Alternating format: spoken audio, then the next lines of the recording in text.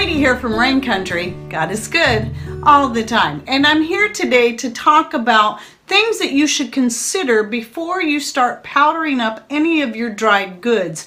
How you're going to want to store them, what kind of things you're going to want to powder, and what you might want to use them for, and how long you plan to keep them in storage. So first let me mention one of the benefits of powdering anything.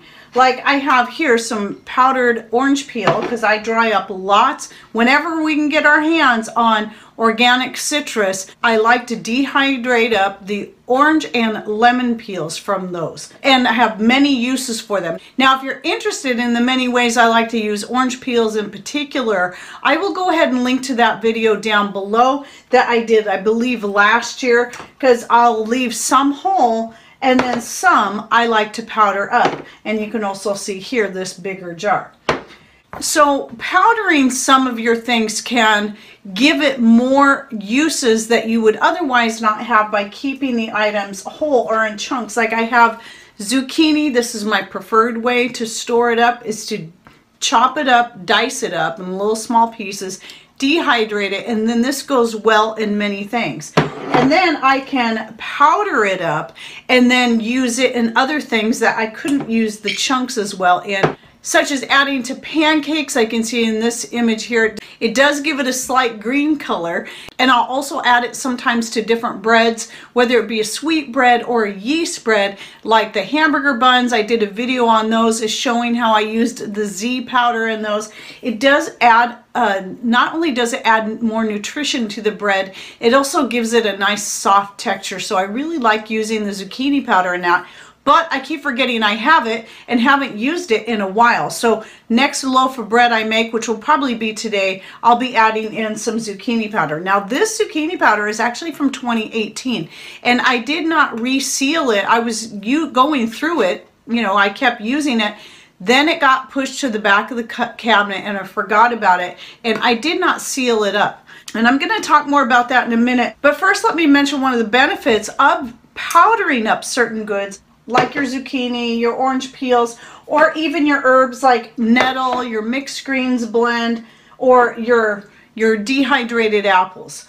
The benefit of that is that all of these things, or most of them anyway, will take up half the amount of space in storage. So what I have in this jar right here, if I was to powder this up, I would be able to fit it into the pint-sized jar. So I can go from storing it in a quart jar to a pint-sized jar. So that is a real plus right there, obviously, especially if your space is limited.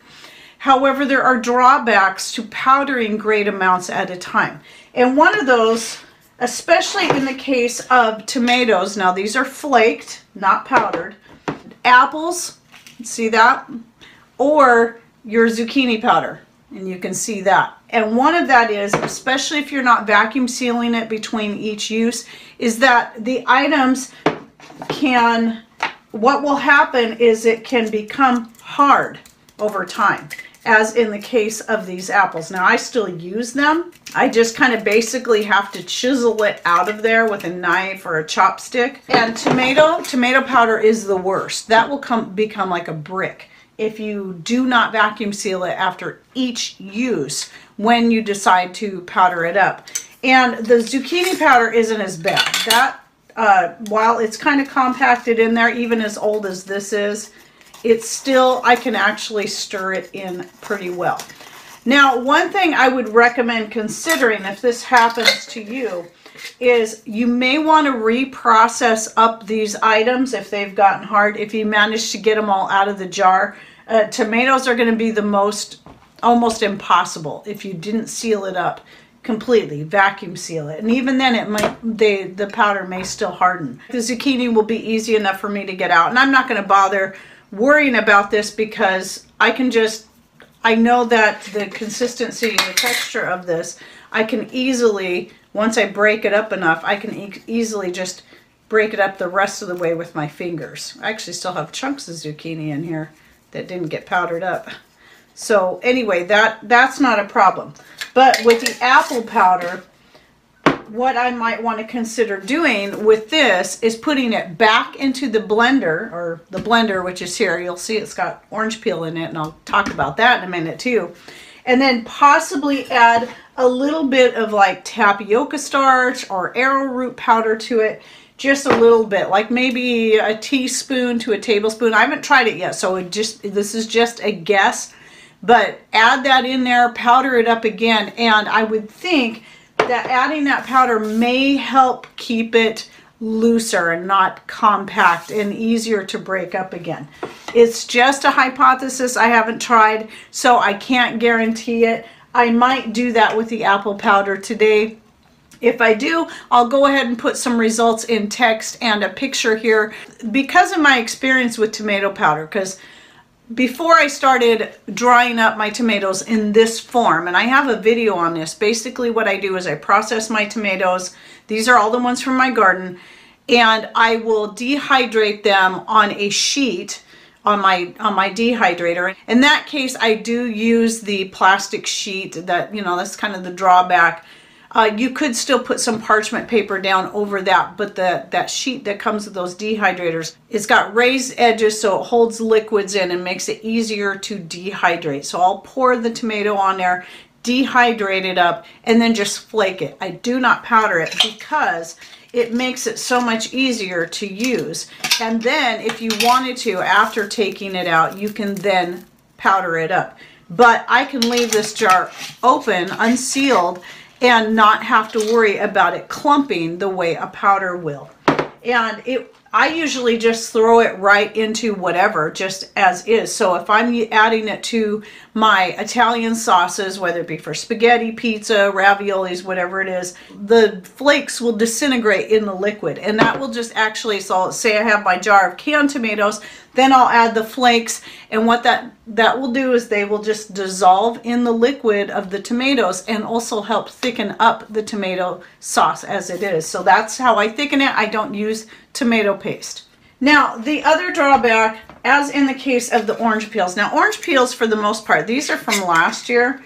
They don't clump together too bad. I mean, it will look like they're sort of stuck together, but that's just because they were packed in there pretty good. But I can shake that and loosen them up. So orange peels, you don't have to worry about them clumping and becoming this brick in your jar.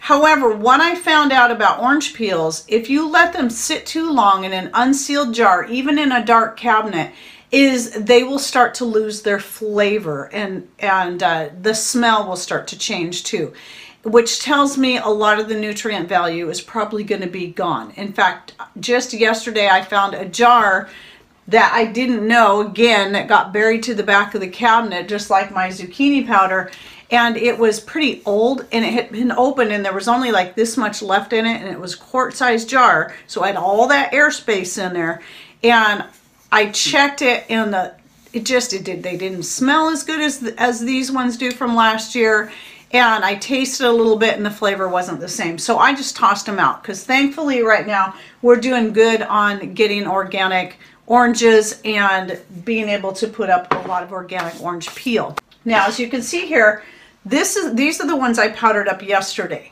and I'm storing them in a smaller jar. Now, instead of using my regular canning jars, I've been getting into these green olives that I can get on Vitacost, and they make a healthier snack than other things. But I also like the little jars they come in. So now I'm recycling these jars for different dehydrated items.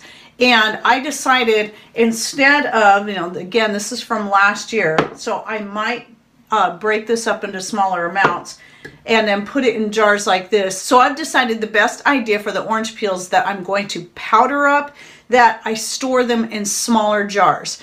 And this has been vacuum sealed. Now, because this isn't a standard canning jar, this is actually smaller than a regular mouth, I used my chamber that Patrick made to seal this up. So this will go into storage for a longer period of time, and I'm going to do that with the rest of my orange peels that I want already in a powdered form, so they're ready to use as such. but I'm not going to be doing a lot at a time. I'm only going to be doing them as I need. And so these are ones I dried up this year. I've got more out there on the dehydrator, and this has been vacuum sealed, and they will stay like this in their whole form. And then if I run out of the powdered ones and I need more, then these, because they're vacuum sealed, they should stay dry enough that I can easily powder them up in the blender. So I probably won't powder up anymore from this year since I have all this from last year. I'll just divide this up into smaller jars and put it away that way. That way it will reduce the amount of airspace that's in the jar when I do start to go use that. And though I don't think I really need to vacuum seal it every time, especially since the orange peels do not collect moisture the same way the other herbs do, by keeping it in a smaller jar, I think it will keep fresher. So no matter what it is you're powdering up, I do recommend, instead of going for a quart jar, stick with your smaller jars. I wouldn't go any bigger than a pint-sized jar. Even smaller, like a half pint or even a quarter pint, depending on what it is, might be better. So if it's an herb that you prefer to have powdered rather than flaked or in pieces when you go to season things, then I would recommend doing even the quarter pint jars and vacuum sealing into those. Now here's another drawback to powdering up any of your items, especially any of your medicinal type herbs, you know, that even if they're ones you're using for flavoring like oregano, thyme, rosemary, and so on, or your nettle, or just your basic mixed greens, which this has nettle in it, is that when you powder it up, you're exposing more of that herb or whatever it is that you're dehydrating to the air. And again, this is just kind of a hypothesis and just based on some of my own comparisons. And I think that you're more likely to lose your nutrient value in those things quicker than you would if you kept them in more of a whole form. Now I know people that will dehydrate a whole leaf, you know, whether it be basil or sage or whatever it is, and then put them in the jar like that. Now that's going to take up way more room than powdering or even flaking them up. I always flake my things up like this, and you can see that in some of my other dehydrating videos, and then put it in the jar because it's going to take up less space. But that's somewhere in between from putting the whole leaf in there to preserve it even better, and then powdering it to take up even the least amount of space. So I like the in-between. And plus, when it comes to cooking with my different, like adding my mixed greens to soups and whatever, I actually like to see the pieces in there. And the same thing goes with herbs I use for flavoring. Rosemary, oregano, sage, basil. I still like to see that in there rather than putting in powders that can turn my soup, my whole soup, green. I'd rather keep them more separated like that. So that's just my personal preference. But anything I'm going to add to a bread, such as the powdered apple, this is really good added to pancakes. So put that in there with your flour just like you would the zucchini powder, and it adds a nice flavor as well as nutrition. So I'm not going to want to keep that in chunks. I'm going to want it in a powder. Same thing with the zucchini if I'm going to use it in bread. I'd prefer to have it in a powder rather than in chunks. Now I just use a regular blender when I go to powder anything up. I just throw it in the blender. I believe I show this in some old videos, like maybe even in that orange peel video. And I think in one of my zucchini videos I might have showed that. But I just put the dried ingredients. Make sure you don't fill it up too high. Like when I do the orange peels, I only put it about this far up. So maybe a cup tops of the dehydrated orange peels. I just throw them in like this and then just run the blender until they're processed into a powder. But here's the thing about whether it be the orange peels, the apples, or even the zucchini, because zucchini has a nice mild flavor. Instead of washing your, and this is why I left it like this, instead of washing your pitcher out right away, simply use it to make a smoothie or something else where you wouldn't mind having that little extra bit of whatever that's in there to either add flavor or nutrient value to whatever it is you're making. So orange peel is great for that. I've done that before. I'll sometimes, especially in the summertime, make popsicles, like creamsicles, or some kind of smoothie that I'm going to freeze up as a treat for Patrick that will be healthier than, you know, buying ice cream from the store, then what I'll do is I'll just leave the orange peel in there, then I'll mix up whatever in the blender, and so you're getting all that in there, and then you don't have to wash the blender twice too. So that's kind of a win-win when you do it that way. In case you haven't started using a blender for processing, for drying things, the best way to get the powders out is to take a silicone spatula and just push them down like that. You can see that little bit left in there. Another reason I left some of that in there. And then that will help because it will stick to the sides. And you'll find a lot will be stuck to the sides a lot more. So after you pour out initially what's in there, then make sure you, silicone spatulas, especially a small one like this, is best for doing this. And you'll get a lot more out of it that way too. Or you could just leave it in there and then have even more added to your smoothie or frozen whatever it is that you're making.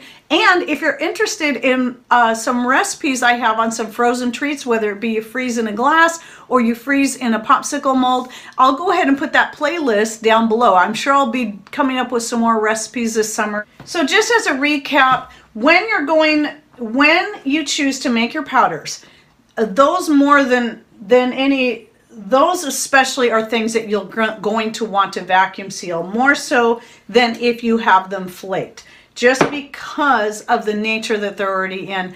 They're more apt to clump, they're more apt to lose their flavor and nutrient value when left in a powdered form. So just remember, those are the two most important things. But again, the great thing about powdering is not only the other uses that you have for them, but the amount of space they take up in your food storage has been greatly reduced. So benefits to both sides. So just consider what it is you're going to use it in, how you're going to store it, and how much space you have before you get into powdering, and make sure you put them away properly. All right, well, I hope you enjoyed this video and found it helpful, and don't forget to check out the video links I'll be putting down below. A lot of times I'll think of some other ideas that I don't think to mention in the video, that when I upload the video, I'll think, oh, here's a good video to add or playlist to add. And then sometimes I forget to add the ones that I say I'm going to add. So just remind me if I forget to do that, so I can make sure I get it in the description box. And also remember, you need to click on either show more right down here below my channel name if you're on a computer, or if you're on a smart device, right over here in this corner just below the video screen, you should see a little arrow, and just click on that. It'll open the description box so you can see everything that's in there.